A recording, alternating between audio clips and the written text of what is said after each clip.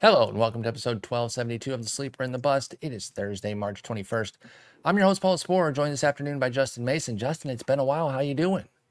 I'm doing well. Back from New York, and apologize to everyone that we haven't had anything go up in about a week. But like I said, I was in New York, didn't bring my mic with me, wouldn't have had Yeah, time to record. and I didn't end up finding guests. I mean, I didn't put a lot of effort into it either. I kind of took the time. I was updating rankings and everything. I was just kind of staying on the grind with articles. So my apologies there. I could have definitely made a bigger effort, but hey, we got all the previews out and everything. Today we're going to kind of follow up on a bunch of pitching stuff, talk a bunch of pitching news. In fact, you and Jason did a great pitching closer preview, and then that day, the number one, or at least regarded by many as the number one, at no worse than number two, goes out for half the year.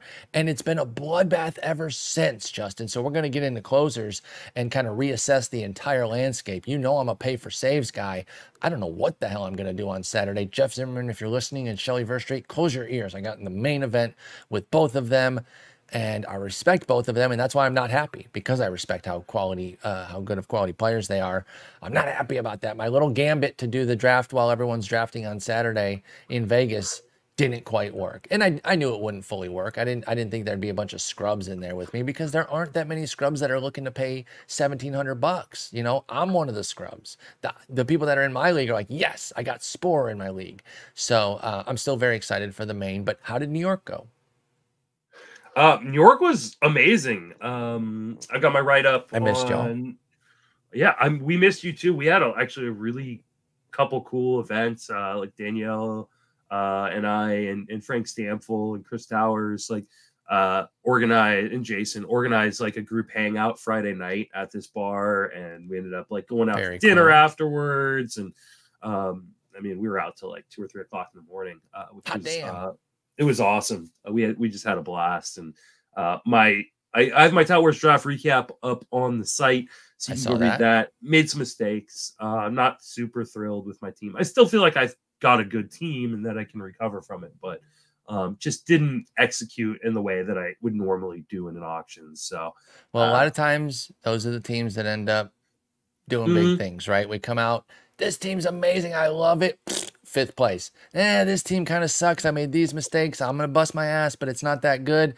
In contention till the finish, you know, first, second place type stuff. Not always, but that does happen sometimes. So hopefully, and you're going to put the work in to kind of keep the team going there. I saw some players I really liked on there.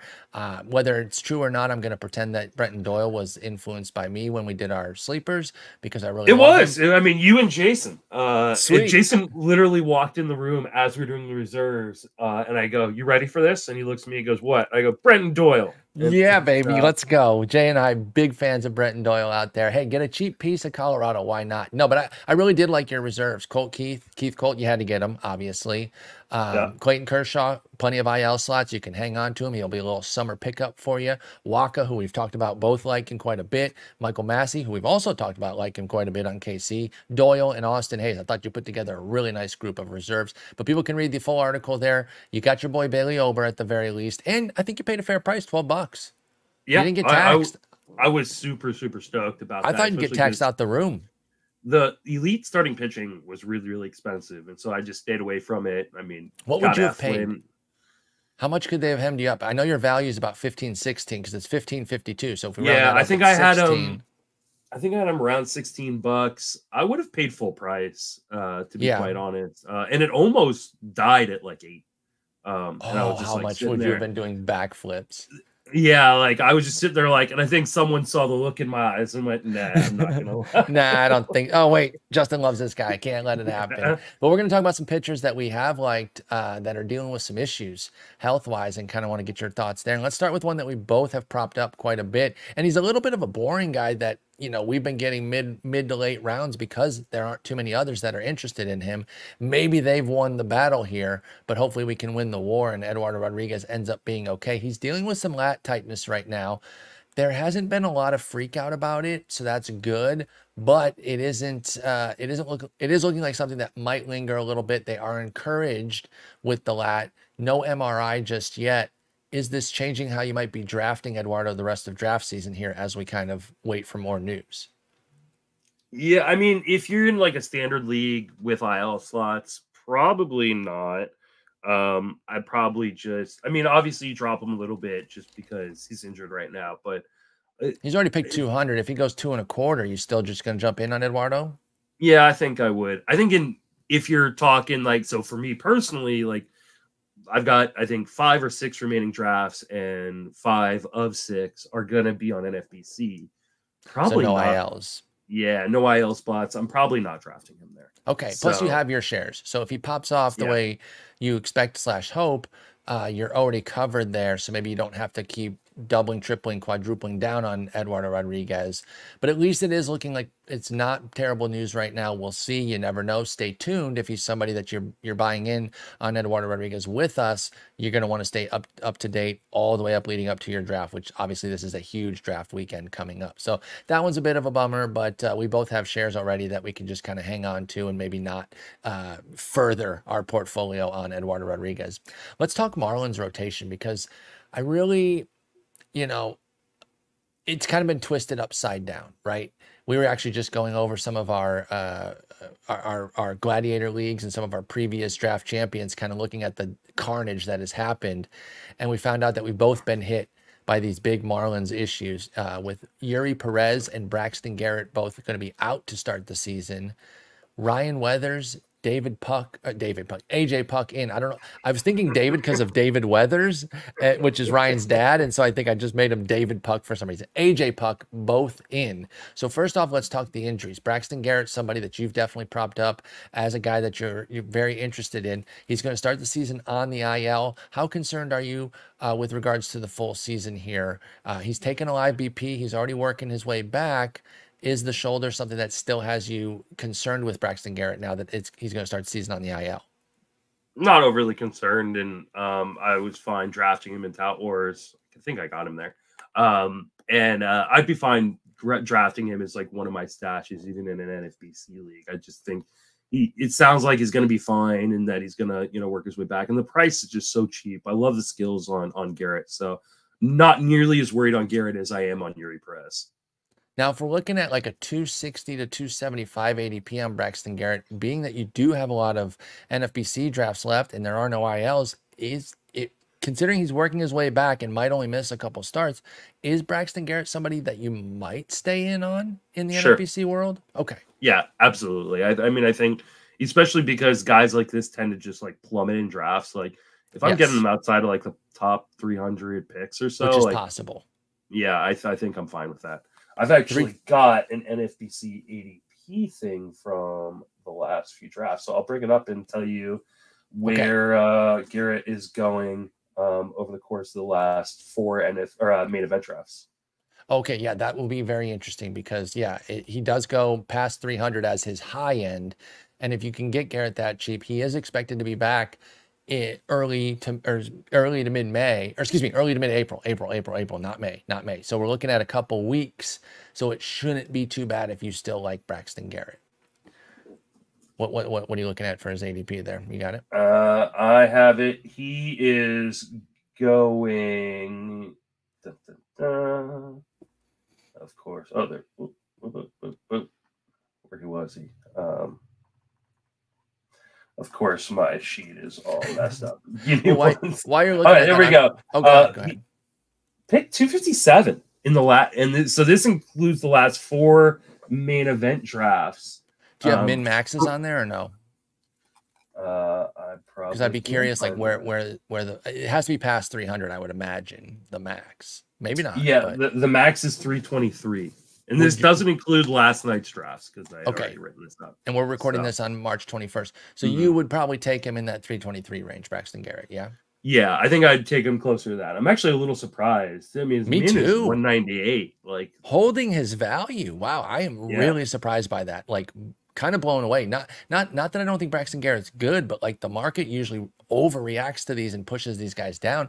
But can I tell you what I think it is? Absolutely. It just dawned on me while we were talking. So that whole kerfuffle about the draft boards thing, yes, last week, in retaliation, Zach Waxman posted a main event team of Phil Dussault's. Wait, that really? had Braxton Garrett on it, but it was a fake. But it was a bit, team. right? It was a bit. It wasn't real. And I wonder if people saw that, were like, "Oh," and he took. Well, Braxton Phil's Garrett, still in on him.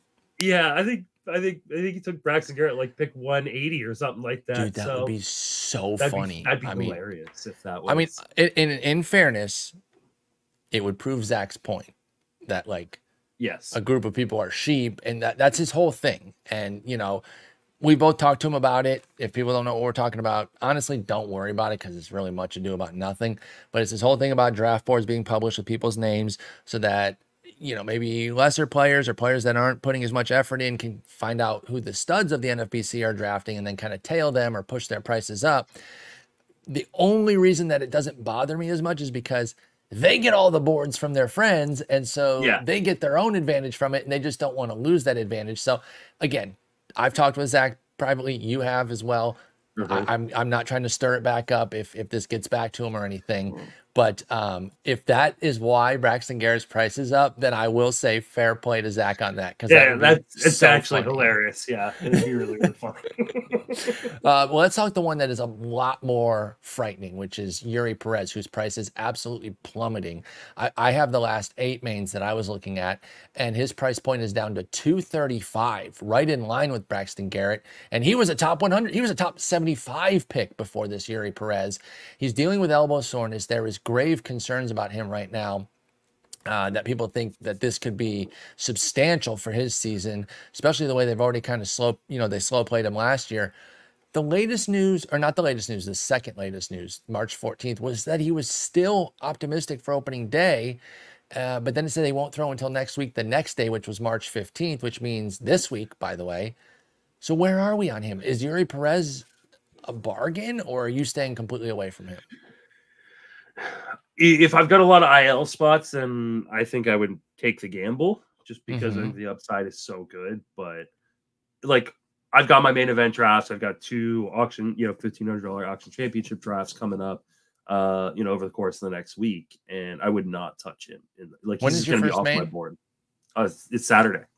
Oh, same as mine then, 2:30? Yeah. Or whatever? No, mine's later. Mine's, you're doing the night ones. 5 p.m. Eastern. Okay. So, I saw that you and Shelly and Jeff were in that one, and I was like, nope, not risking it. Wait, I know they're serious? You did that? Oh my God. I was like, I don't want to draft you. Well, I was the first one in there. Why'd they join that? Yeah, especially you and Jeff. Like, you guys for sure know who I like. Exactly, and we've already been in a league together. Thanks, Greg. Yeah. I know it's machine done, by the way. I'm not accusing him of anything. But go in there and manipulate it. Take him out of my league. Geez, I've already had to battle him along with you and DVR and Scott Dalton Del Don, D3 rather. Scott Genstead in that big league that we played 2 years ago. Yeah. I don't want to face Jeff again. And again, it's out of respect. He and Tanner Bell are incredible, and they're going to make my life hell in that main event. So, and Shelly, I'm not sleeping on Shelly at all. Her first foray into the main event, she draws Jeff Zimmerman as well. So good luck to her. But yeah, I'm with you on Eury Perez. Like, I'm nervous. Now, is there any news you could get before Saturday that would bring you back? Back for opening day, ready to go. Are you in? Probably not an NF.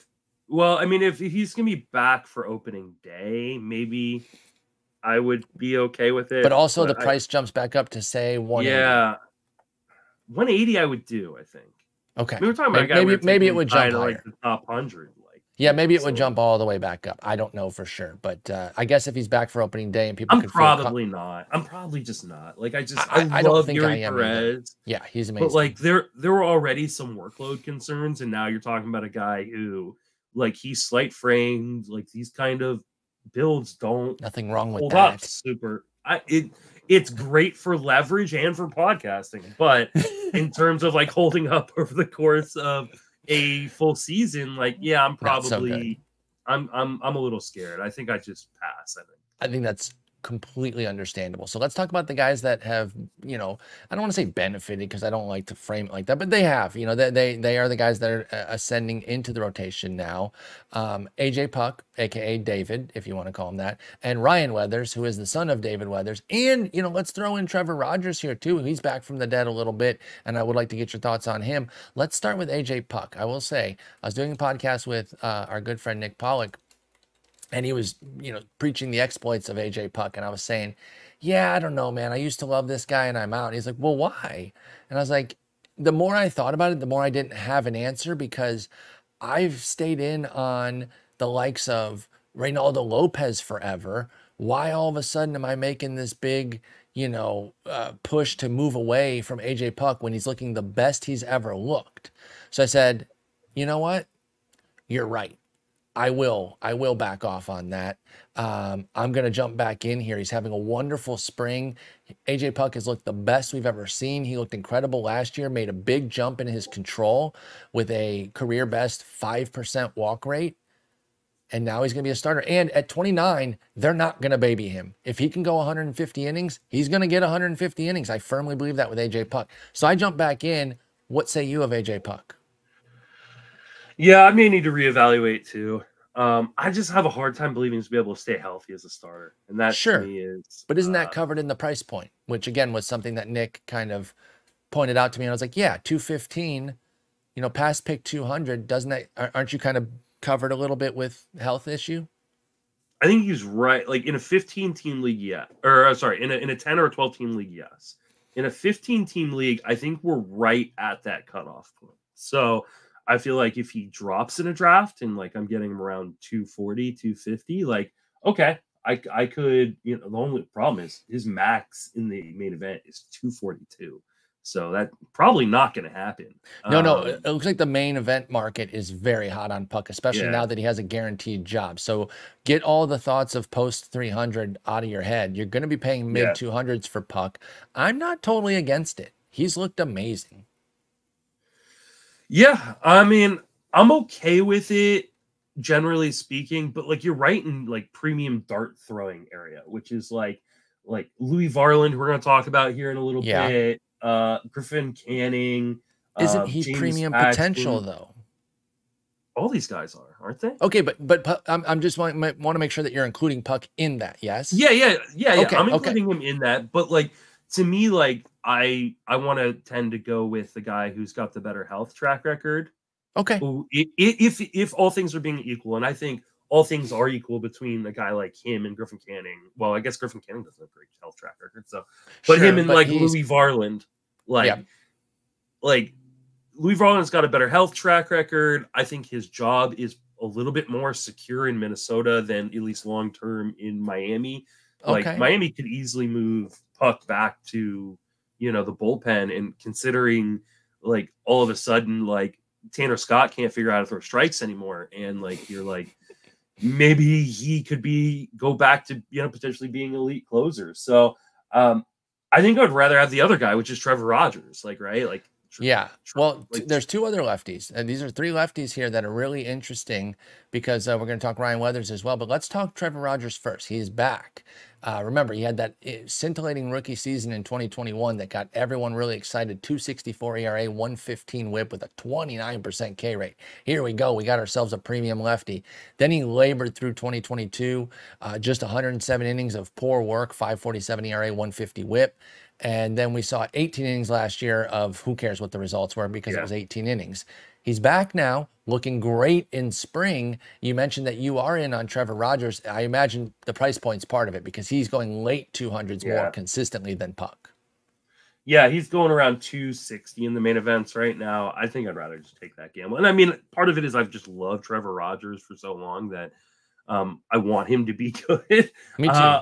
I also know that, like, at this point in the draft, like when in a 15-team league, when you get past 225, which is like the halfway point, like I'm okay just dropping the guy. Like it just if things don't look right, like I'll stream the hell out of that spot. So if you're playing in a 10-team league or a 12-team league, figure out where the halfway point is, 15th round, and just start going. Okay, after this point, any of these guys are droppable right away. And Trevor Rogers falls way below those thresholds as well. So.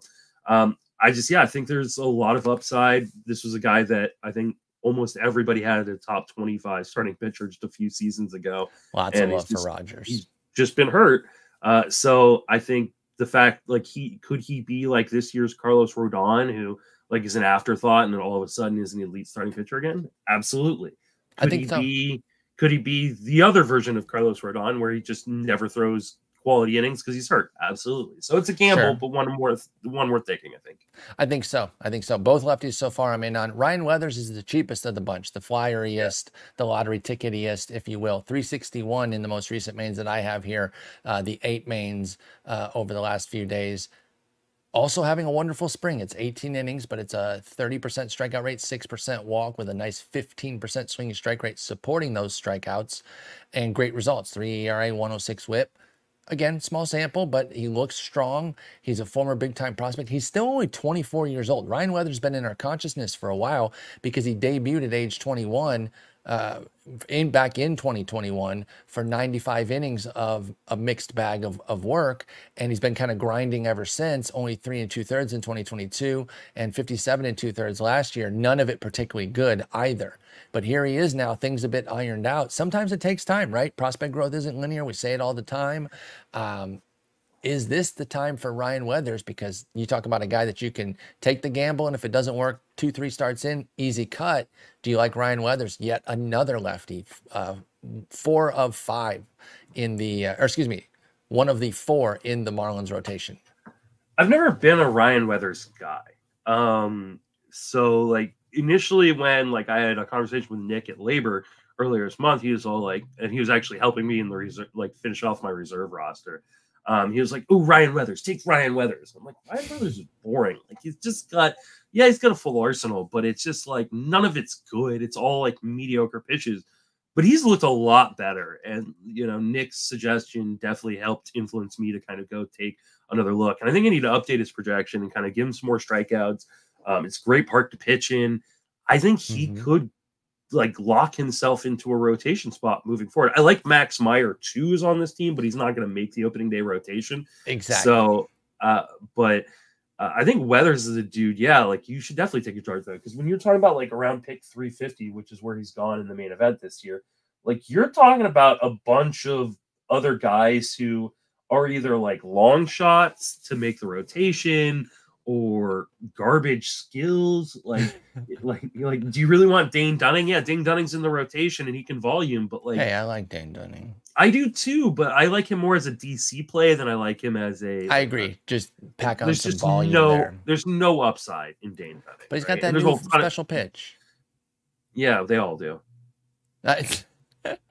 I forget what he was calling it, something silly that he unveiled or whatever. But hey, you know what? I'm going to cape even harder for Dane Dunning. He has yielded a 32% K rate in spring, thanks to a 30% swinging strike rate in 11 innings. That is pretty bananas. I'm not trying to overly advocate for Dane Dunning here, but your point is well taken. I'm sorry. I didn't mean to derail us on Dunning. The pitcher like that goes right before Ryan Weathers is Taj Bradley. When's Taj Bradley going to pitch again? 2025. I don't know. Yeah, I'm nervous, man.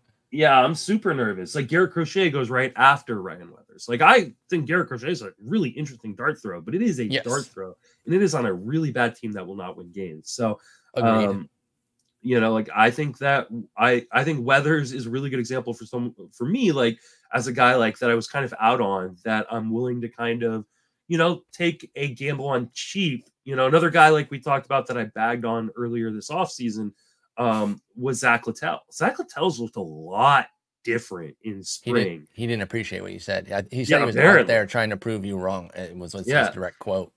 And like, so like, yeah, when you're after pick like 350, why not take a dart throw on one of these guys? Because if they pan out, then great. And if they don't, they're a really easy drop. Exactly. And that's another thing that Nick and I talked about on that episode, which I'm being a little bit coy with everything about it because it's not out yet, but I will give details once it's available. Okay. It's going to be on a new feed. We're doing a podcast. Yes, Nick started another new project. Okay. Yeah. And I'm part of it. And guess what? He's probably going to start a project with you because he wants to get every sleeper in the bus co-host and start an individual. Yeah, I'm feeling a little left out. Well, and it's going in sequential order. Eno was on before me, so he did the craft. Now he and I have broke off the fireside chat. There you go. There's your little teaser. Yeah, it is. Folks. We broke off the fireside chat into our own thing. It'll be going up at some point, probably today or tomorrow. And then, you know, down the line, you and him have to start something. Okay. Yeah. So maybe you know, him and two coasts. Jason apparently have got something in the works too. Wait, Jason Klatt? Yeah. Are you being serious? Yeah. Oh, maybe I shouldn't have said that. No, I'm just saying. So he literally is starting something with everybody on our staff, except for me. You're next. Again, it's a hierarchical, you know, due to tenure. So you're next. Oh, okay. It would only make sense that you're next. Yeah, I'll believe it when I see it.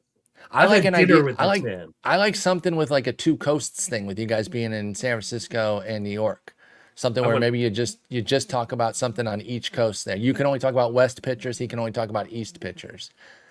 And you guys just forget the flyover country. I don't know. Other coast bias or something. I don't know. Yeah. I'm just trying to come up with something there. But anyway. I was trying to get Nick while we were having dinner with Jeff Erickson to do a dad joke podcast with Erickson. That would be fantastic. Yeah. We might be stretching him too thin, but that would be, I would listen to the hell out of that. I love Jeff's puns. I participate with him in their chat on Sunday nights when I'm available. I love the puns. And he's so smart that his puns are always like so sharp too.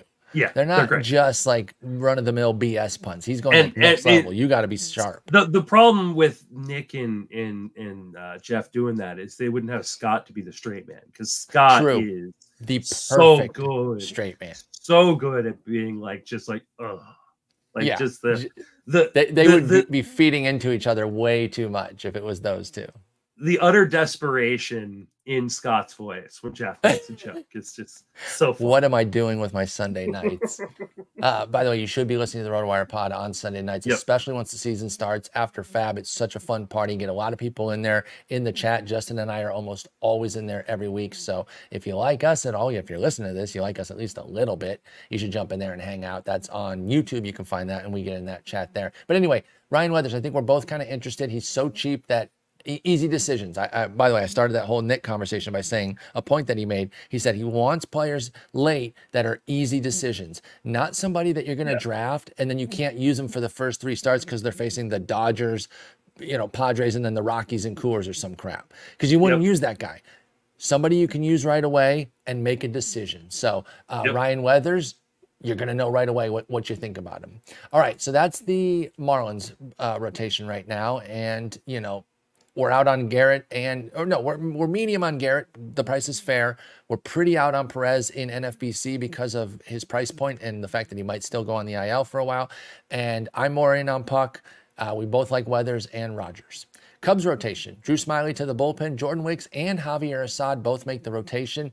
We are ostensibly more of a deep league pod just because we both play a lot of deep leagues. So this is kind of up our alley. Guys like Jordan Wicks and Javier Assad are the kind of guys that we have to kind of be looking at on the waiver wire and streaming and whatnot. Let's start with Jordan Wicks. Put up 35 innings last year with some intrigue, but the skills weren't really there. It was a 9% strikeout minus walk ratio. It was really, really ugly. And this spring, he's been pretty good. What's interesting, though, Justin, is he only had a 17% K rate, but a 16% swinging strike rate. So he's like getting the whiffs, but I guess they're early in the counts. He isn't putting guys away, but a 2.60 ERA, 104 whip in the 17 innings for Jordan Wicks. Does he give you any interest here? 24-year-old left-hander, Jordan Wicks for the Cubs. Any interest now that he has a job? Yeah, I'm very interested in him. He showed some pretty decent skills last year. I know the strikeout rate is got a lot to be left to be desired, but like I said, the underlying skills say that he should be much better. I think his Cubs team is going to be pretty darn good, and he's an afterthought in drafts. He's going after the top 400 in main event drafts now. Let's boost that based on him winning a spot, since that was announced relatively recently. Okay, his max or his min right now is 342. Okay, that might be his ADP. And then, right? I think that's a fair jump. Let's jump him up 60 picks, Jordan Wicks. Are you still good in that Ryan Weathers area? I think that I would be interested. I think I probably prefer Weathers, but I think you can make the argument that Wicks' job is safer, that the team is better. Better team. Better division to pitch in. So definitely that. I think you could make the argument that Wicks should be the pick. But right now, even if, I don't even know if he's going to jump up that high. If he's only 375, that starts putting him around Jose Quintana, Alex Cobb, who's starting the year on the IL, Josiah Gray, who loves to give up home runs, Casey Mize, who's starting the year on the IL, Luis Gil, who I actually really like more than all of these guys. Love Luis Heel. So Trevor McGill, who might Trevor get saved, or Tyler? might not. Both are kind of okay because both are kind of interesting. Oh, you said the same thing. That would have given it away. Sorry, I should have listened. So, I mean, I'm very interested in Jordan or Jordan. No, not Jordan. Jordan Wicks. Yeah, you're right. Not Jordan. No, I said Jordan. I just said Jordan Hicks. Yeah. Jordan Wicks of the Chicago Cubs, not Jordan Hicks of your San Francisco Giants, who I think both of us are actually kind of out on, right? Yeah, no, don't want him. But I'm glad he's no longer our, number 3 second starter. Yeah, oh wait, yeah. Have we talked about Snell anywhere on a pod? We haven't talked about Snell. We should talk about that. We should probably do that. Okay, so we will do that after Javier Assad here. People will be like, why was Blake Snell the 4th topic? What's wrong with these idiots? It's been so long, I forgot. Sorry. I guess we could talk about Michael Lorenzen, too, who signed. Oh, yeah. That's a good one. My fault. Bad host here. We take a week off and we're just like... And I just fall apart over here. My goodness. Okay, so we like Wicks a bit, and we don't think his price is going to rise to any sort of cost-prohibitive level. Javier Assad, 109 innings last year of decent work. 3.05 ERA, 123 WHIP, only a 12% strikeout minus walk, so nothing overpowering. He's kind of a kitchen sink junk baller type, but it worked last year. Can it work this year? Do we like Javier Assad and his cool goggles? He's just so hittable. Like there's just it just doesn't feel like there's enough strikeout upside to be worth it to me. And I think he's kind of the guy that is like first man out of the rotation if there's any sort of struggles or if a guy like Cade Horton like is ready to come up. So I'm probably not drafting. I think he's more of a streamer in 15-team leagues. That's fair. I mixed it up. Wicks has the goggles. Assad does not. My fault on that. Before we get comments from Cubs fans, Wicks has the cool goggles. Do Cubs fans make comments? Are they a vocal fan base? Oh no, they're pretty chill. Oh, okay. They don't say much. They go with the flow, like they say. But yeah, I'm kind of with you on Javier Assad. He's kind of like he's almost a little bit of a poor man's Dane Dunning. Because like I said, I like Dane Dunning. I think he kind of gets it done a little bit more. And I even though his skills don't always back up what Dane Dunning does, I believe in it a bit more. It's just been one of those things I can't quantify, but I still like him. But with Javier Assad, I'm just a little bit nervous that if he's not stranding runners at an 83% clip like he did last year, it could be dicey. So I'm a little bit nervous there. I'm more interested in Wicks than Assad. If you're still doing DCs, I could see Assad in that Dane Dunning capacity that we talked about earlier, just for some innings. But that's about it. And NL only, which kind of goes without saying. If a guy has a job in an NL or AL only, they've got some viability. Because like if he loses a rotation spot, he just goes into the bullpen. He's not like going down to AAA. Exactly. I agree with that. All right, Blake Snell, ever heard of him? He goes to your Giants, which obviously is not your favorite thing. And the reason I feel like I thought we had talked about it is because we had on text. Obviously, right when it happened, we were talking about it on text, but we haven't talked about it on the show. Again, I know that you're not super giddy about this. I love the move for y'all, and I love the move for Blake. You know what? I also talked about it with Bubba, and I talked about you. I said I had to convince Justin that this isn't that bad because I kind of like y'all's team. And I understand the rotation concerns. I totally get that. But now it's Webb, Snell, Harrison as a top 3. That's competitive.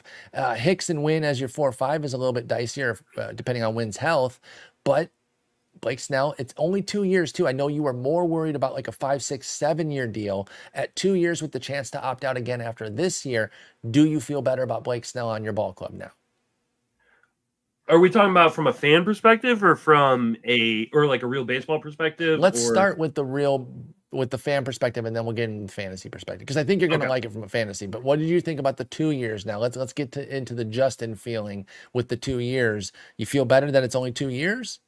All right. So if Jenny Butler's listening, she should just like turn the podcast off or fast forward a couple minutes, because she's like, I hate these people who are complaining about like signing guys, and we've never had a World Series. Thank you, Jenny. We love thank you. Thank you, Jenny, for setting Justin straight. I still hate it. Like at least it's not a 5-year deal. But I really don't love, from a team's perspective, right? From a player's perspective, these deals are great because it gives him a chance to reset his value, go back out on the market next year, and get why don't you love it from a team perspective with the risk being mitigated? It can't hurt you that much. I mean, because the only way we get to retain him next year is if he's bad or hurt. Not necessarily. He's going to opt out if he shoves. If he's even just above average, he doesn't need to win another Cy Young. Like, he's going to opt out. I don't know that that's certain. It depends how things go with y'all. If you guys we just saw Sean Manaea opt out of a $15 million deal with because he hated the way you guys handled him, and you know that's why. Because you're the one who told me that. Blake Snell has got a history of hating the way people. He's not going to get manipulated the way Sean Manaea was. Stop it. Okay, Jenny was right. You're an idiot. Yeah, anyway, what do you think of his fantasy value? I mean, this is a great landing spot for his fantasy value. I mean, yeah, we like Snell in San Francisco for sure. It's a great park. You know, like I don't think it's going to be a great team, but it's you know, a team where he should get, you know, enough run support to win some games and stuff. You know, obviously, I would have loved to just see him stay in San Diego where he's clearly comfortable. But you know, he could have gone to the Yankees and, you know, had to deal with a short porch. You know, he could have gone to a number of other teams. Like, this isn't a bad division necessarily to pitch in. It's a great park to pitch in. So it's a fine landing spot.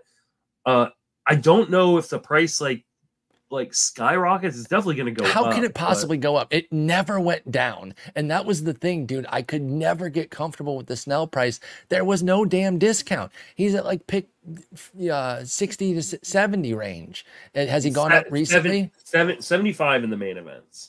Okay. I don't know. I think I might just take Cole Reagan's. Is that bad? I for sure. Yeah, no, I'm for sure taking Cole Reagan. Okay. Like that's not a question to me. I might just take Chris Sale 10 picks later or 5 picks later then.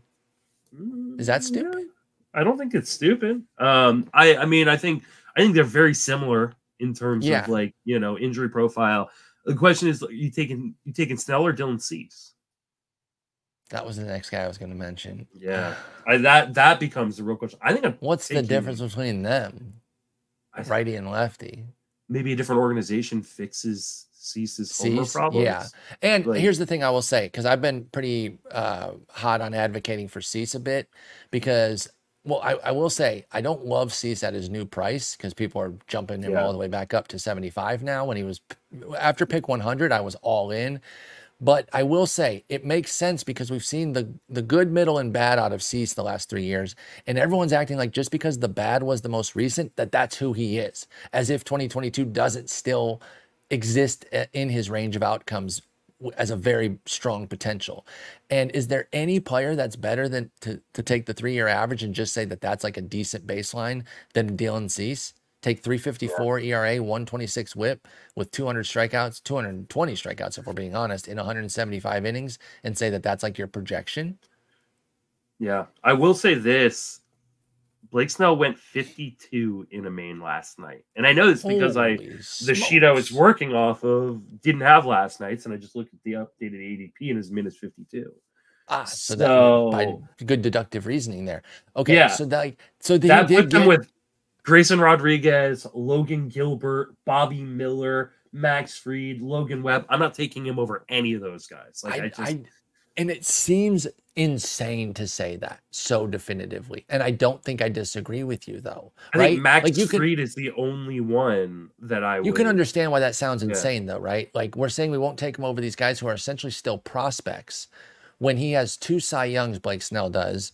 I understand that those are the only 2 times that he's reached 180 innings. And in fact, he did it exactly. If he reaches 180, ergo, if he reaches 180 innings, he's guaranteed to win the Cy Young. That's how that works, right? Okay, just so we know that the voters, if you see him reaching 180, then you have to vote him regardless of his results. But I know it's so nerve-wracking with the walks, even though he's mentioned that he does it on purpose, that he's happy to re-rack against somebody if he gets in a 3-1 count instead of trying to fight his way back into it. It's still so nerve-wracking with Blake Snell that I don't think I disagree with you on Grayson and Bobby Miller and Gilbert and Fried and Webb and all those guys in there.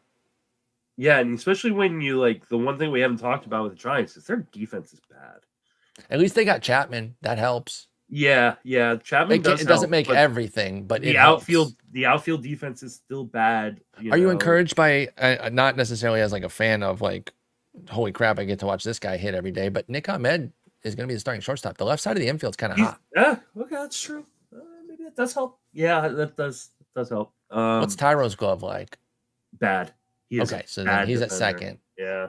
And then first base is give or take. I'm not really that worried about it. I think Lamont Wade is. But the outfield defense is not good. And the outfield statues, and we don't know how good Jung-Hoo Lee is in center, but corners his are scouting statues. reports from Korea isn't that he is not a good defender.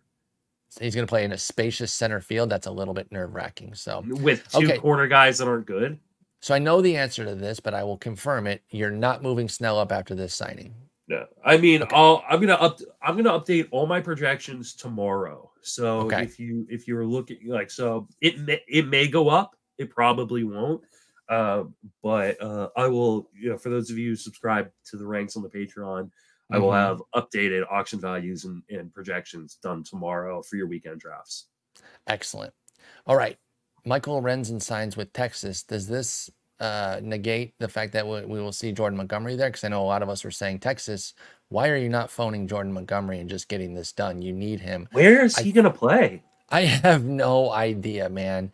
I heard a rumor today that he's going to wait till the QO goes away, or until he can't be offered the qualifying offer again or something, which I mean, I think is just until the season starts or something. I thought that was June. Oh my God. Is it June?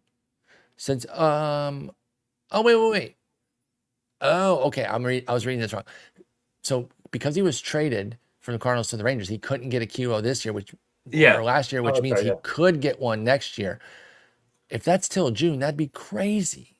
Yeah, I don't know when that is, but either way, I don't understand how he's not signed. Like, how the Yankees not? How come they haven't brought him back? Because they are so far over the luxury tax, and they've been over the luxury tax for so many years. Oh, then he'll cost $1 billion. That they have to pay if they go over it again, which he would put them over. They'd have to pay 110% towards the tax. So for every dollar they spend, they have to spend 1.5 times that towards the luxury tax. So like $100 million deal costs them $220 million. So that's total. That's understandable then. Why maybe they have open talks with him according to Heyman, but apparently that's going to be. I bet you it's all deferred money. That would be. Yeah. Does that work that way though? Can you? Okay. Yeah. And why isn't JD Davis signed or JD Martinez? Why? How come no one wants him? I think he will get signed, but I think he's gonna have to wait in season. I think he's gonna have to wait for the Padres can move once Machado is healthy enough to play the field. Like Padres will come in and then they'll sign him. That would be a nice fit. All right, but back to Lorenzen. So Texas goes with Lorenzen. No more Jordan Montgomery rumors for them right now. At least now. Not that they couldn't still use him, but Michael Lorenzen will ramp up. Looks like he'll get that fifth starter's role. He had a nice season. I kind of feel bad for him that coming off of that season, he couldn't get signed until a week before the season starts. He put up 153 innings with a 4.18 ERA and a 121 WHIP. That's a pretty solid campaign. And he basically put up 98 innings of a similar season back in 2022 as well. So he's a solid back end type rotation guy, 4-5. Do we like Michael Lorenzen in Texas? I mean, I guess like as a streamer in a 15-team league, Lorenzen's not anything special, but he can be streamed. It's a good park, good team. Division has got some poachable opponents in the Angels and the A's. So I think, you could spot start him in a kind of a deeper format, but I think he's mostly AL. Yeah, I think so probably too with Lorenzen. Maybe a team streamer for a guy like myself who drafts a bunch of guys from crappy teams, that concept that we were talking about a couple weeks ago with no wonder I had no wins, because Lorenzen could steal some cheap wins for you. He could be that guy if you have 4 guys on crappy teams that are good pitchers, get a Lorenzen to balance out and get some of those dubs, or somebody else on a good team, but that type of pitcher, like a Cole Irvin, can steal you some dubs. Okay. I've been drafting, I can say that I've confidently been drafting DeSclafani entirely. Or not DeSclafani, Varland, all draft season. I was like, why were you drafting DeSclafani? No. I was what I meant to say is I was never drafting DeSclafani, despite the rumors that he was going to be their fifth starter. And Minnesota was the one saying it, right? So I understand why people were saying that. Minnesota was suggesting that he was going to be the fifth starter. I didn't give a shit because of his health track record. It's horrendous. And I just think Louie Varland is much better. He's the next in the long line of with Ryan and Ober, that same type of profile, where if he can fix his home runs, he's a stud. So he got named into the rotation, DeSclafani to the IL, and then he promptly went out and gave up 8 earned runs against my Tigers. However, I went and watched it, and I'm unmoved by it. It does not bother me at all for Louie Varland. I hope it lowers his price. Even if it lowers his price by 10 picks, I will take it, because it was a lot of dinking and dunking. It just wasn't something that really made me all that nervous about Varland. He's going in like the mid 200s. I think that's a totally fine price for Louie Varland. What do you think of him as a Minnesota starter now? I think he's one of these guys that you take a dart throw on. I've never been a Varland guy. I have always been the Varland detractor.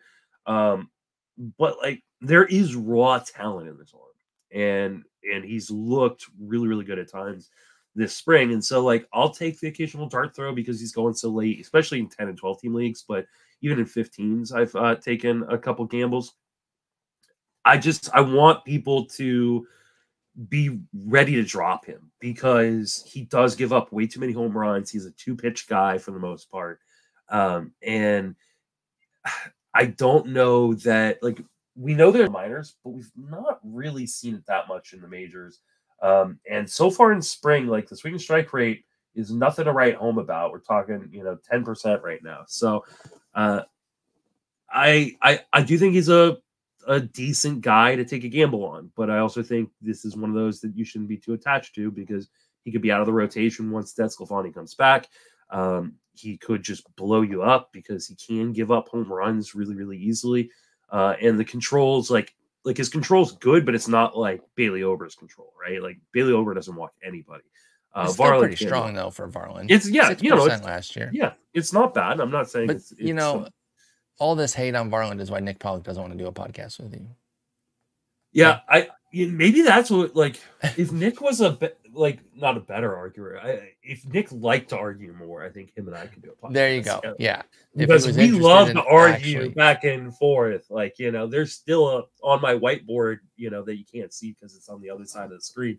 It still has his writing where he said Caleb Smith is good. So, like, him and I have had epic arguments on pitchers.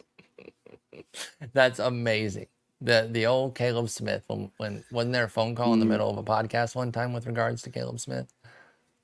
Yeah, there was. Yeah, I actually got to see Nick's apartment while I was in New York. Oh, cool! How was that? How was the lair?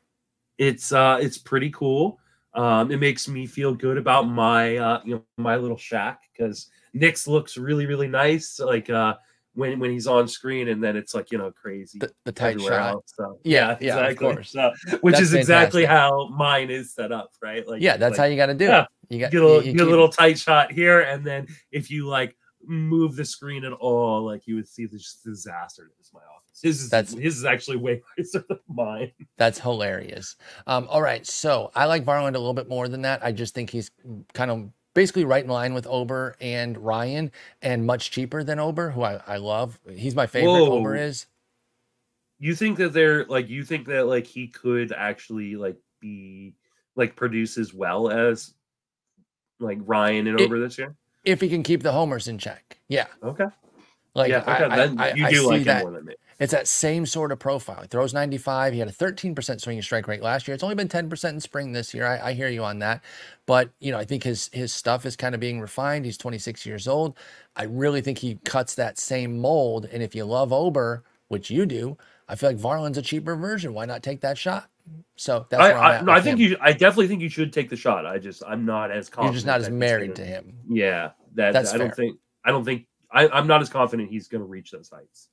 Let's talk about a guy that we took off our boards after we got his injury news. Now, that was quite some time ago. And now we've actually gotten to the point where things are kind of coming around a little bit on Kyle Bradish. His elbow is responding well. He's thrown a bullpen. I don't know if it's changed his timeline, which I think is late April to early May. But has anything changed with you on Kyle Bradish with regards to possibly drafting him? If I've got IL spots and a good amount of IL spots, yeah, I'll take the gamble because I think he's his top 30 pitcher when he's healthy. So, but like my NFBC drafts are coming up where I've got no IL spots. Nope, just not going to touch him. Still not at all. No, because I understand because it could be a month still without. Yeah, him. Well, and it could all automatically turn into 2 months, and then it could turn into and then 0 or 6 so, is what I mean. Like, yeah. if you made me bet right now whether he was going to have 100 innings or 0, no in between. He's either going to have 100 or he's going to have 0. I'm going to bet on 0. Really? Yeah. That's probably fair. That's probably the right move. No, that's cool. I just want to see if you were anywhere closer to him with IL slots with Kyle Bradish. And I can. You know what? I just took him in our head-to-head league because we have IL slots. I'll throw him on there, and I'll ride it until I can't. Second to last pick. All right, Gavin Williams is heading to the IL with an elbow issue. This one's kind of a bummer. I know he's been a little bit of the afterthought in that Cleveland rotation. You know, everyone's in on Logan Allen. Tanner Bybee is like the dude. And then you jump down to Logan Allen. As far as the 3 rookies last year, Bybee, Allen, and Williams. Bybee's the hot shit. Allen's like, okay, I didn't get Bybee, but I'll take Allen, much cheaper. And then Williams was kind of like thrown off to the side, wasn't as well regarded at all. What do we think about Gavin Williams now that he's hurt? Obviously, I know your answer for NFBC is going to be no-go, but where do you stand with him? What's his outlook for you now that he has an elbow issue that's going to put Gavin Williams on the IL? I think he's just off my board completely. Even in leagues where almost I've got unlimited IL spots, I was already concerned about his control issues and whether or not that was going to come back to bite him. Now he's got an elbow issue, which, you know, even if he comes back from, like, those can tend to exacerbate control issues. So to me, this is a long-term play. I'm looking at him in 25, 26, not in 24.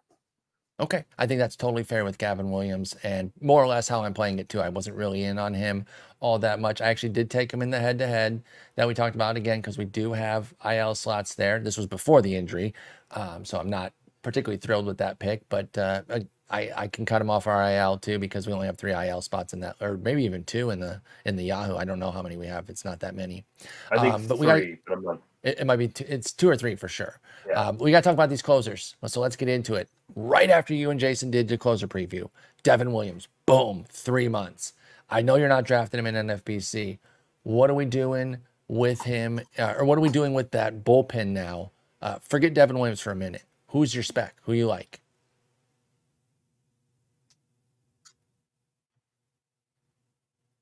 Did I lose you? I think it's Joel Payamps. I don't know if I'm saying You're going that with right. Payamps? I can never remember. Okay. Oh, that was weird. I think I'm taking Joel we had Payamps. a little glitch there. He's the only guy who got saved. So can you hear me?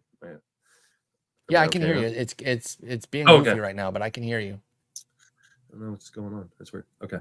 I apologize to people watching on YouTube because I won't be able to edit it out, but for the podcast I will. So yeah, I'm gonna go with Joel Payamps. He's the only guy who got saves last year in the bullpen. So I know Trevor McGill was really, really good. I know a lot of people are interested in Abner Uribe. Me. I like Abner Uribe. But Milwaukee doesn't like to give saves to the young guys, right? Like they don't want to bump up their arbitration numbers. And so I just think that he's the best guy. there's also good. He is, but there's also I think a really good chance that this is just a straight committee, at least starting out. And then maybe one of these 3 guys emerge. So I'm probably trying to do my best to not invest very strongly in this bullpen right now. Maybe I take a gamble on one of the guys late if they're available late. But for the most part, I want to get my saves from more secure options where I kind of have a better feeling of the situation. That is exactly how I feel, but Uribe is the spec I want to take in the mid 300s. So I don't disagree with you on the general point. And McGill's even cheaper, by the way, 384. So you're right. Uribe is kind of the hot NFBC play, and McGill's kind of the afterthought. Payamps is actually probably the highest pick. Yeah, he's 305. They kind of go in order, early 300s, mid 300s, late 300s with Payamps, Uribe, McGill. I'm with you. I'm not really messing with any of it. But if I'm desperate and I'm looking for something as a closer 3 spec, I'll probably just go with Uribe, even though you make a fair point about their aversion to young closers. Jhoan Duran has a strained oblique, and I am very nervous about this because they said it's a moderate strain, and that everything I looked up on that says 6 to 8 weeks. Yep. And then Caleb Thielbar, the lefty option, he's also murked for a little bit as well. He's dealing with hammy, which at least it's not an arm injury, but he would have been a guy that you might be looking at next. I'm going right to Griffin Jax, which I did in our head-to-head league. I was pretty fortuitous that I was on the clock when this news came out. I needed a closer. Bang, I went with Griffin Jax. Is that the guy right now, Griffin Jax? Then we'll actually talk about Duran because I want to see where you're at with him. But do you like Griffin Jax? Yeah, I think Griffin Jax is dude for the next 6 to 8 weeks, and I think that's probably the amount of time that Duran is going to be out for. It's just a huge bummer. Duran was looking like maybe like the guy that would jump into the elite tier in terms of the ADP with Williams out. For me. Yeah, I know that I've been a little bit less interested in drafting Duran than you, just because of the way that Minnesota uses the usage. But it's still a bummer. I just, you just don't love to see it. I think I might take the discount on Duran if I'm okay stashing, right? Like, okay, yeah, that was my next question. Would you do it in NFBC though? I think I would. Okay. I don't usually like to stash guys, especially guys who are going to be out this long. But you're talking about a guy who's potentially an elite closer that you'll get, 6 weeks into the season. Like he's just going to go straight back into the role. And while these injuries can get kind of re-aggravated, it's not like he would miss the entire season if it would just delay the timetable. So I think I would be willing to draft Duran. What's the price point that you would want to pay? Past pick 100, obviously. Past pick 150. Yeah. So I know you're going to get the updated main and hook his us up with that. ADP is 103 in the last 4 main events. That's insanely high. I would not do that. What about that max of 181? You'd probably pay that. I would pay that. That I would pay. Yeah, that I would have no problem paying. What's your starting point? 130 for Duran? That you start considering? 130 would put him around. I'm trying to Kenley Jansen, who's also injured. We're about to talk. Yeah, we're about to talk about in a moment. Anyway, Leclerc, I think is the closest kind of set guy, and he's at 149. Yeah, unless I'm missing somebody. I think 149 is I'd much rather have Alzolay. Okay. So even the non-committal attitude that Council's playing toward him, you think that's kind of coach speak, and Alzolay might be a little bit of a bargain? I think Alzolay's a bargain right now, personally. Okay. Yeah, it still feels like too high of a price for guys going to miss, potentially 2 months of the season. I tend to agree there. I'm a little bit nervous. And we talked all offseason about not inviting injury onto our teams. I don't know that I'm going to make that hard pivot now for somebody like Duran, even though he's amazing and I had really moved him up. Yeah. What about a guy that has been stuck in my brain ever since our boy Eno talked to me about him ages ago, and that is Brock Stewart. I want to tell you how long ago this was. He was a starter for the Dodgers, and he came up in 2016. So it was either 2016 or 2017, like one of his first 2 years. He wasn't really putting up all that great of numbers or anything. So this wasn't like Eno was on some hot performing prospect, but he was saying like the shape of his stuff and like the mechanic, the way everything looks when you go under the hood was encouraging. Well, turns out it's fit for the bullpen because he had an excellent year last year in 28 innings out of the Minnesota bullpen, 36% K rate, 10% walk rate with a 20% swinging strike rate for Brock Stewart. Any interest in a spec there if you miss out on Jax? Yeah, I think so. Just because the way the Minnesota bullpen has operated in the past was very much like Tampa Bay's, right? Yep. You've got Rocco Baldelli as the manager. He's a Rays guy. And so it wouldn't be surprising to me if they just make this a committee kind of moving forward, at least until Duran's back. And like I said, one of the reasons I didn't want Duran at his price point was because they like to use him in multi-inning roles. They don't necessarily bring him in for just the ninth. Often he's just kind of getting a hold, and that isn't as valuable. So what's to say that they don't just go straight committee for the next month until Duran's back, and that Brock Stewart sneaks some pretty cheap, kind of sneaky saves. So I actually really like that as kind of a end of your, draft kind of gamble. Kind of your last pick, to be honest. Like he's in the 400s. Like that's not an expensive price for Brock Stewart because everyone's on Griffin Jax, which I do understand. And again, I am too. There's a world where I would get both. I would go Jax and Stewart and gladly just kind of take all the Minnesota saves. So maybe that's an option there. And it's short term, but that's okay with the prices that you're paying on both, because Jax is only like early pick 300 right now. You can cut both if Duran comes back and he's a G off rip. So I have no problem with that. Jordan Romano, elbow inflammation. Again, all these news came so quickly right after y'all did the pod, and it's a bunch of top dogs getting hit. He's not on the IL yet. He's nursing elbow inflammation. They haven't said he's going to go on the IL yet, but how scared are you about Jordan Romano right now? And also Eric Swanson's hurt. So he's another one where the secondary guy is also hurt. So I don't even know what the hell you would do if it's not Romano. But what do we think about Romano's health right now? Let's do that first before we talk about who might take the role. Yeah, I mean, I'm pretty petrified. You know, I think I drafted Romano in a head-to-head league. I made sure to grab Yumi Garcia because I think he's the next guy up right now, especially with Eric Swanson dealing with his own issues. So, yeah, I'm pretty petrified at this point. Romano dealt with a back issue last year, and now he's dealing with elbow. You just wonder if he just can't hold up. So, I'm not drafting Romano. I will take gambles on Yumi Garcia kind of late in drafts. This weekend, if Nate Pearson, any love? I don't know if they're. He was always ticketed for the bullpen, right? He was. I wanted him to become a starter, but it just never was. It never really seemed like it was in the cards.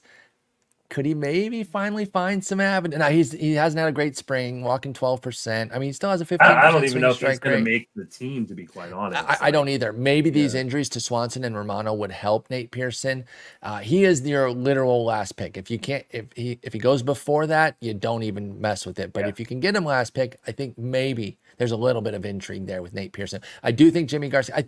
I've heard them say Jimmy on their broadcast. Oh, that makes sense. Yeah. If you think the YJ thing, but it does say Yimi on Baseball Reference. So I don't know. I tend to go by Baseball Reference, but the Toronto broadcast for the last 2 years has called him Jimmy, Buck Martinez.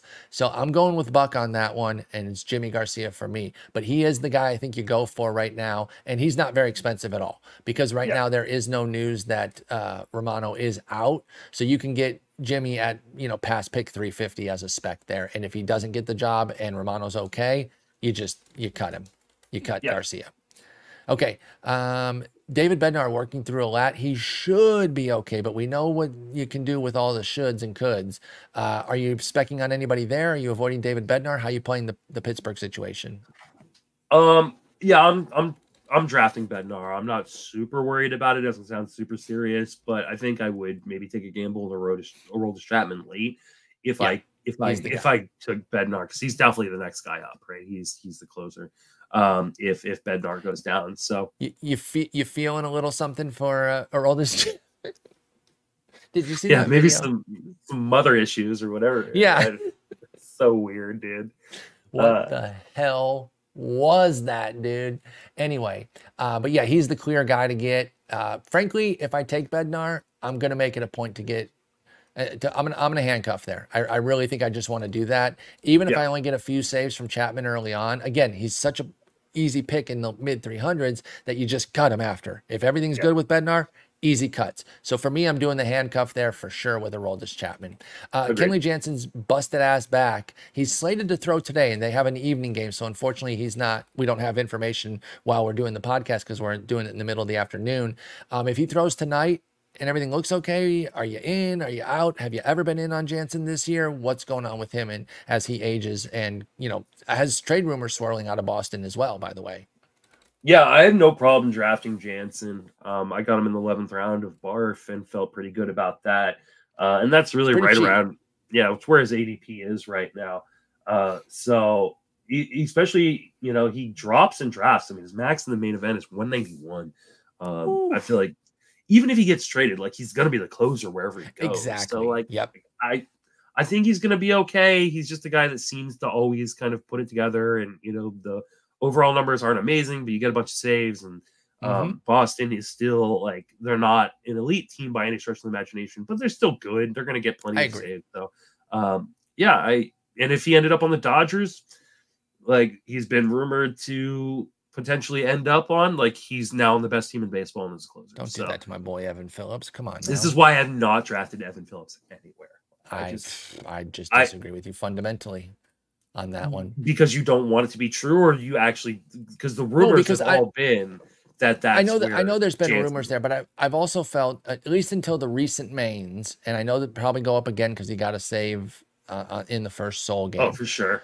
But until then, he'd been going around pick 90 to 100. I thought the discount was just too nice not to take Evan Phillips. And that's why I've been comfortable doing it, because even though he's not an A-plus guy where it's like 35-plus saves, Brusdar's out. Actually, that's our last note, is that Brusdar Graterol is going to the IL with shoulder inflammation. And he was somebody that did have me with a little bit of concern for Phillips, but with him out and no Jansen trade in sight, I felt comfortable with Evan Phillips. Turns out you do not, so that was my question for you. Yeah. Are you specking on anybody in the Dodgers bullpen, or are you just waiting for a Jansen trade? No, I mean, if I don't think that if you're under the belief that Jansen is not going to get traded to the Dodgers, that they're not going to make that move, then Phillips is the dude. And he's a really good dude and should be going way higher than he's going. Love him. But my only fear is that they decide that they're going to bring back Kenley Jansen, because for some reason that front office just loves that guy. I mean, he's done a lot of greatness for them. So yeah, absolutely. But when you've got an elite guy like I agree. Phillips, like, why? I love Phillips, and I want him to be the dude. And you're right, there is a little bit of wish casting there, but I don't want to get too stupid with it. If he starts going at like pick 50 or 60 because he got a save this week, I will tap the brakes on that. Yeah. Did you know, by the way?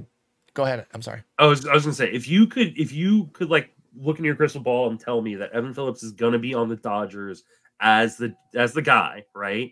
Or they're just not going to trade for anybody. Yeah, they're not going to trade for Jansen or an established closer. Then he should be going in the tier of Emmanuel Clase, Camilo Doval. That's what I'm saying. That's why I already have shares. Yeah, so like for me, like the not drafting him this year and the apprehension has been all about the Dodgers bringing someone else in.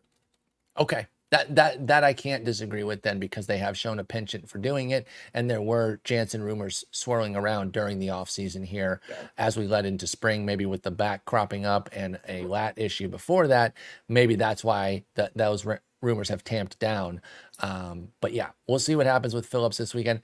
You don't have to give everything away. Listen, we always talk about our stuff. We know we play in high-stakes leagues and all that. People listen that are in our leagues. So you don't have to give a word by word of how you're doing it, but have the injuries changed your approach to saves from what you were doing before the rash of injuries to the high-end guys?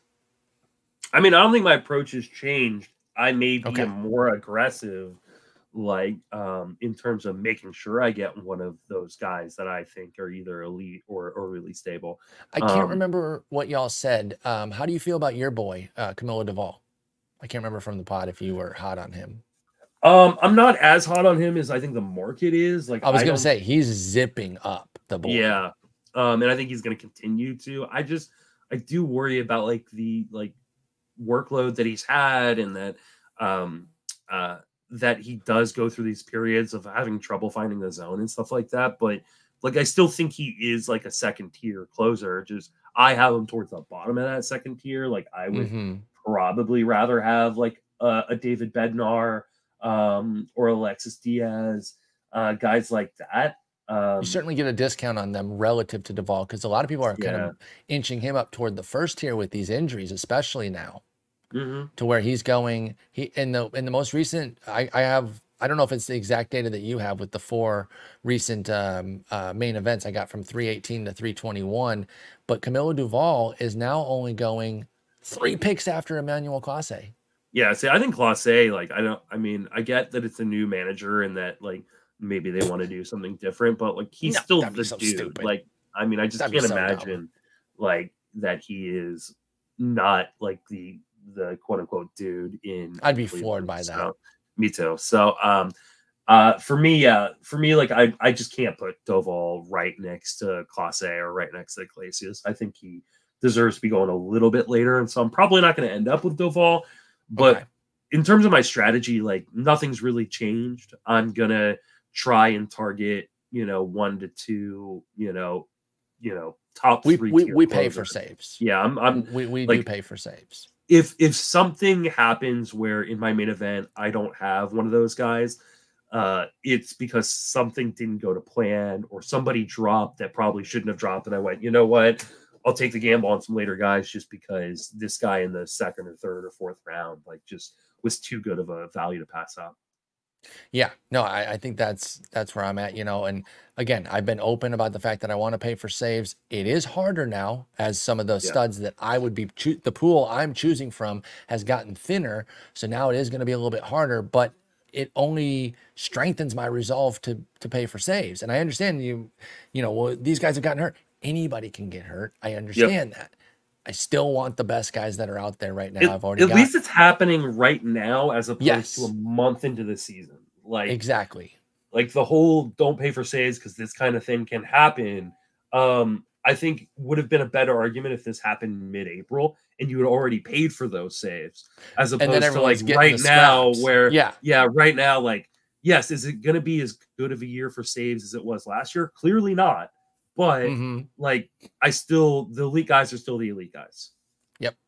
And we did get one back in Edwin Diaz. So, at least that helps soften the blow a little bit. But anyway, there's a little rundown of the closer situation, plus a bunch of pitcher injuries. Figured that was the best thing that could help people with their drafts this weekend. Justin, great to be back with you. We're going to be on again tomorrow. I'll figure out something, maybe a hitter version of this. I don't know. Depends if there's enough hitter news to kind of talk about. But we'll do something else that is very useful for people's drafts coming up this weekend, because it's a huge draft weekend. You got some stuff coming up. You're going to be streaming. Give us a rundown of that before we get out of here. So I've got 5 drafts that I will be streaming, as long as they all fill. So I need some people jump into the Beat Justin Mason League, which is Monday night. But tomorrow night I have $150 online auction I'll be streaming. The link will That'll be Friday night, the 22nd, just in case people aren't listening the day. Yeah, the 22nd. My main event, the 23rd, I think at 5 p.m. Eastern. You can go from my stream to yours on that one, because I'll be streaming mine.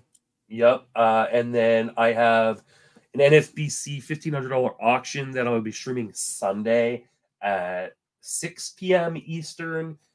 The RotoWire Online Championship, which is the Beat Justin Mason League, that needs to be filled. Oh, it's already up to 6 out of 12. Okay. It was 2 more people joined since we started recording. I've been looking at that. I'm not. Yeah, you should do it. It should be fun. The only we could 12 stream I'm doing together. Is a head-to-head, but yeah, that would be that would be really, really fun. I will consider it, but I did sign up for a second main. Oh, you did. Nice. Okay. I did. I did. And then I have another $1,500 auction, which is on the 27th at 8 p.m. Eastern. Okay, so the night before the start of the season. So, yeah. So I've already made posts for the fan graphs where you can get both the live draft board and the link to the YouTube stream. So go there to watch. It's always a lot of fun. A lot of people yelling at me in the comments while I'm drafting or auctioning, which is actually really, really helpful for me, because there'll be people will be like, what about this guy?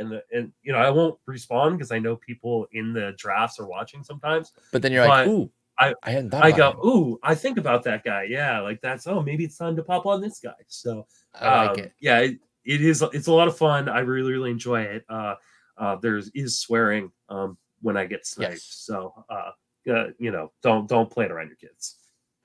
Yeah, I would obviously say the same for my main event. When Jeff and Tanner Bell invariably snipe me, when Shelly Verstrate invariably snipes me, I will be displeased with that. But I'm excited. How many people are doing their CLQ in yours? Oh, a decent number. Let me. I've got 6 of the 6 of the 15 are people doing their CLQs. They had the same idea that we had, which was to do it when everyone's in Vegas, and I respect it.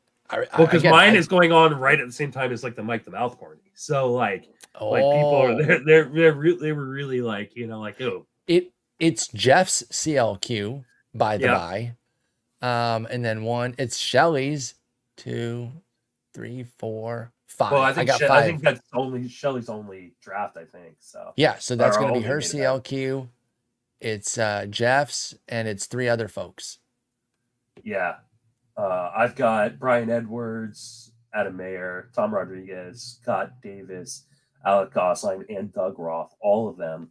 I've also got an overall winner in James Gable in my draft as well. So it's not as easy as a draft as people are making it out. No, and listen, I want to be clear, I never thought it was going to be easy. Yeah. I simply said easier, which even if it's 2% easier, I'll take it. I need every edge I can get.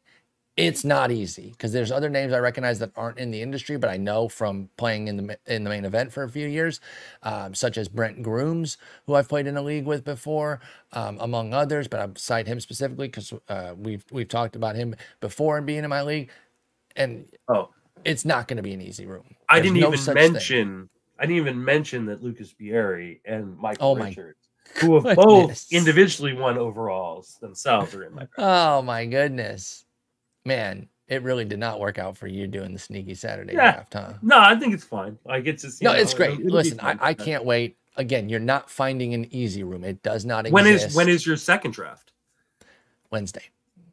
Okay, the night before the season. Yes. What we'll time? We'll have all that news. I figure let's go ahead and get in there. Are you doing the late night one, or are you doing which one are you doing? I'm doing the mid. You know, I've been going to bed earlier lately, so I'm just doing it at 7 p.m. Central. Are you doing that one with a partner or by yourself?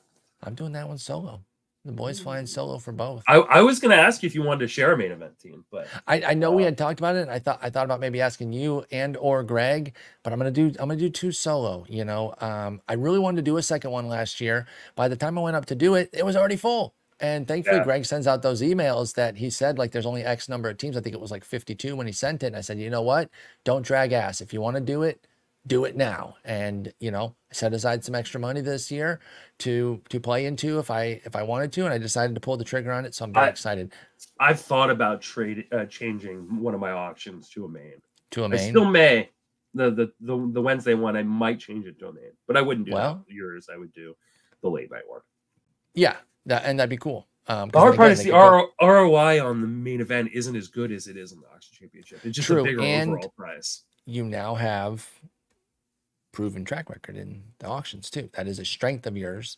So maybe playing to your strength makes a lot of sense. I think I'm better at drafts than I am auctions, so I've been playing to my strength. I'm definitely a better auction drafter for sure. So not that I don't want you in the main with a second team, but if I'm advising you, I'm probably saying stick with the two auctions. But if you get in the second main, I'll be there either way. I'll be in your stream either way. I just wish I was rich so I could have just afford to just do two mains and two auctions. If two someone mains, would two auctions. If someone would like to sponsor me, let me know. If you're looking to sponsor Justin, he did have an excellent year last year, so your money is not necessarily going to be thrown away. I should set up like one of those, like there was like a website for like poker players where like you could like buy a stake. That's right. I should set it up for. There you go. I think that's the thing to do. Buy a stake in Justin's main event, and just be comfortable with Bailey Ober. Because if not, then you know if you hate Bailey Ober, don't buy into that because he's going to be on the damn team whether you like it or not. All right, Justin, great talking with you. We'll talk tomorrow morning as well. Take care. Take it easy.